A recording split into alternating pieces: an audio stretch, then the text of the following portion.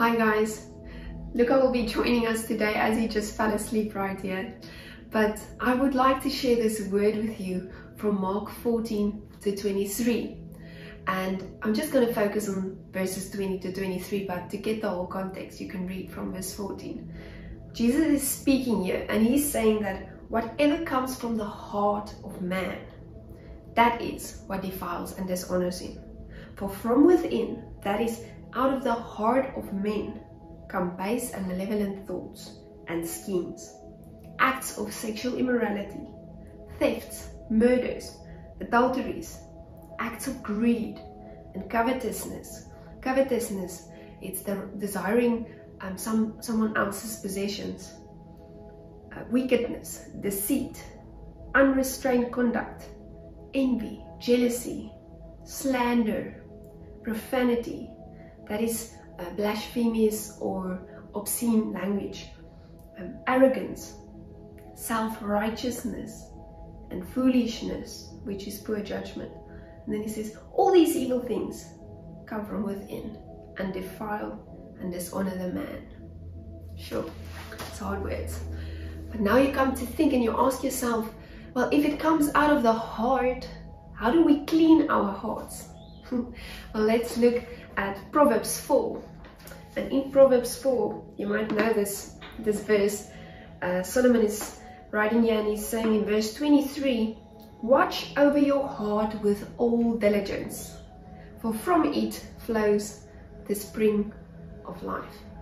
Okay, now another question I immediately asked God when I was reading this is, okay, but if the springs of life come out of your heart, how do you fill it with the right things?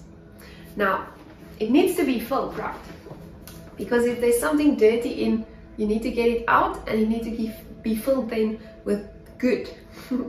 So many of you might have seen this experiment where there's like dirty water in a cup and then they pour clean water. And if you keep on pouring the clean water, all the dirt comes out. And within a few moments, the whole cup has clean water. It asks of that filling with what is good, what is worthy.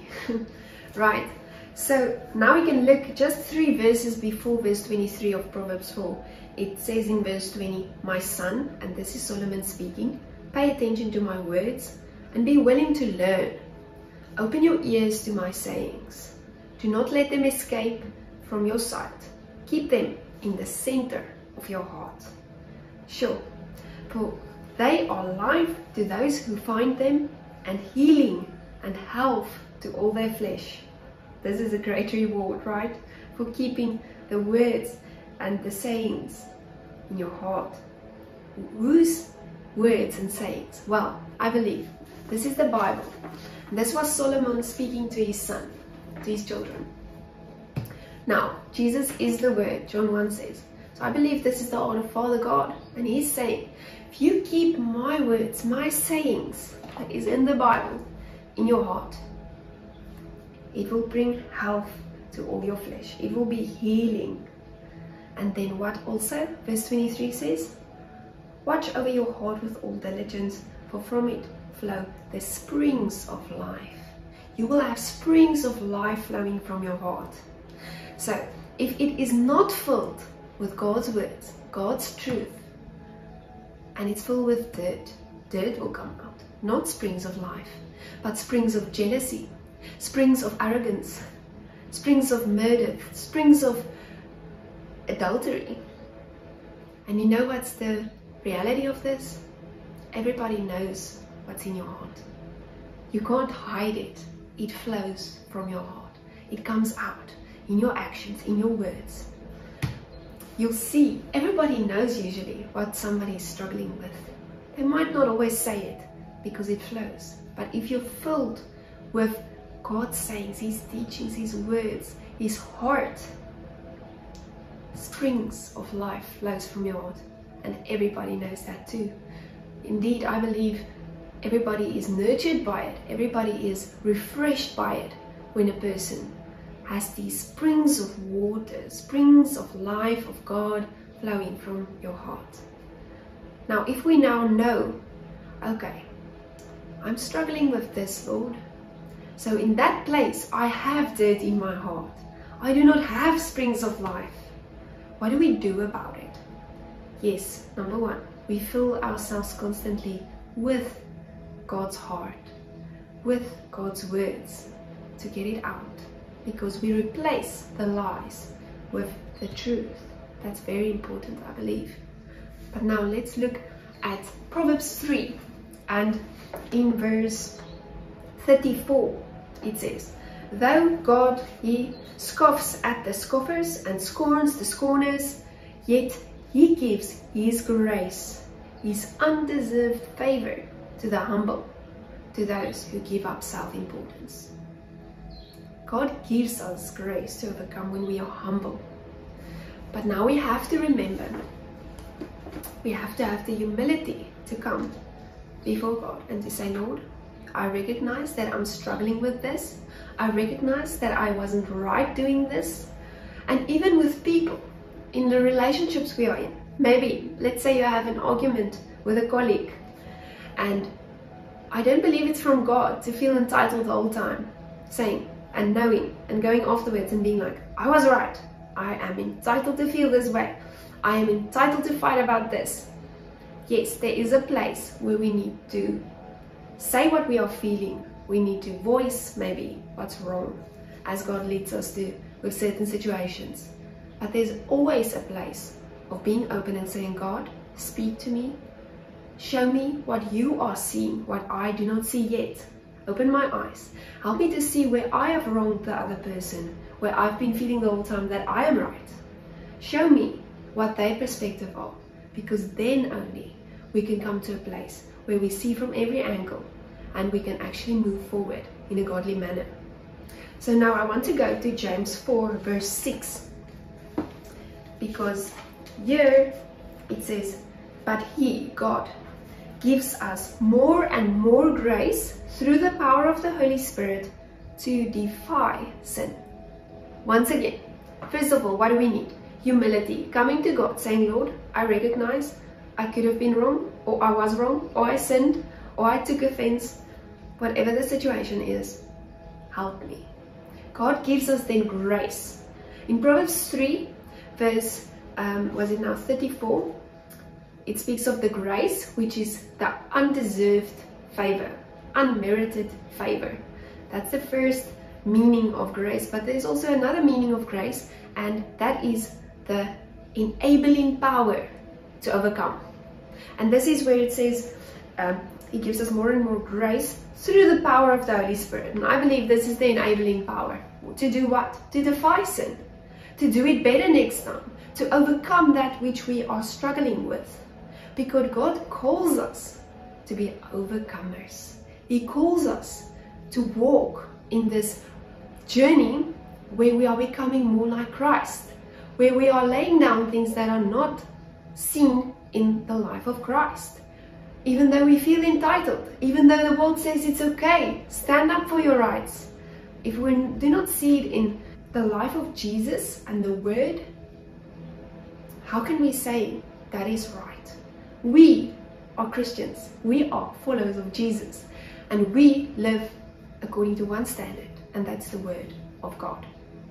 So here it says, yes, He gives us more and more grace through the power of the Holy Spirit to defy sin and live an obedient life that reflects both our faith and our gratitude for our salvation. An obedient life. I believe when we do this, we say, Lord, I see the dirt in my heart. I come humbly to you and I ask you to help me. God gives us then grace to overcome, to deal with that sin, to get victory in that place. Why? Because Jesus has overcome and we walk in His footsteps. We walk in His inheritance, in His blessing. Through Him we have all spiritual blessings to overcome. But it's a journey for each one of us.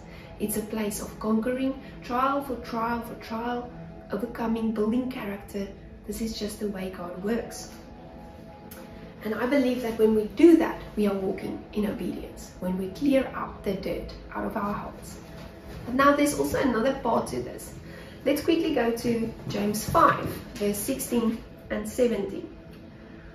First of all, in certain places, and we'll have to be very sensitive to what Holy Spirit is saying. So it needs to be a place of meeting with God and speaking to Him about these things, where we humbly come before God and we deal with the things that we see is wrong in our lives. But sometimes we need to go to certain people. We need the help of our fellow believers, or people we have wronged. We need to go to them and we need to say, I'm sorry, I have been wrong, pray for me. James says in James 5 verse 16, therefore confess your sins to one another, your false steps, your offenses, and pray for one another, that you may be healed and restored.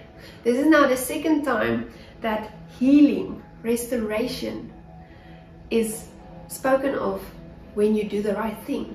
Do you remember in the beginning, when you keep the word and the sayings and the teachings in your heart, healing is a reward, healing is a consequence, a result. Well, here it says, pray for one another when you have confessed your sins, and you maybe so that you may be healed and restored. Also something to ponder on. Right, so I believe there's a place where when we have wronged someone, and we have to know that we are very blessed when we have people in our lives, fellow believers, where we can go to them and we can say, hey, I'm sorry. I'm sorry that I was impatient, or maybe that I got angry. I'm sorry that I was jealous, or whatever it might be. But I'm struggling with that. And that takes a lot of humility. That is bringing the darkness to the light. That is taking away the foothold the enemy, Satan, the accuser, has on you. Because now if you bring that darkness to the light, what happens? He can't accuse you anymore. It's in the light, it's open. So coming to somebody saying, struggling with this, and then praying for you, it's so powerful. It's really powerful. Why? Because the very next verse, and I don't think it's a coincidence that it's the very next verse, says this: the heartfelt and persistent prayer of a righteous man can accomplish much when put into action and made effective by God. It is dynamic and can have tremendous power. I believe there's 2 points to this. First of all, coming, saying what's wrong, what you're struggling with, bringing the darkness to the light in front of that person, and then praying for you. I believe that prayer has tremendous power to help you to overcome, because God wants us to support each other. But also the second part to this, I believe, is when we bring our darkness to the light, we ask forgiveness, whether it's like the previous verse, going to God, saying, Lord, I'm struggling with this, give me grace to overcome, or coming to that person, somebody, it doesn't even have to be the person maybe you've wronged. Really listen to God's voice in that, and then praying for you. What happens when we bring that darkness to the light? We are restored. We are realigned again with God's will and with His voice, and in that we are standing again in the righteousness of Christ. And the prayer of a righteous believer can accomplish much when put into action and made effective by God.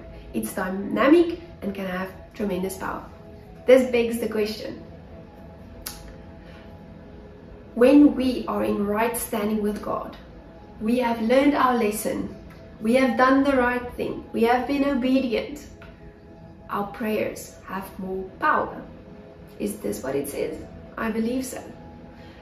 Because I believe it's more important for God, for our Father, to have us wait for the answered prayer and to transform into the likeness of Christ than it is for Him just to give us answered prayers. It's more important for Him to have us aligned and in right standing with Him than it is to just give us the answered prayer. Both very important, but God wants us to grow into the likeness of Christ. May you have a very blessed day.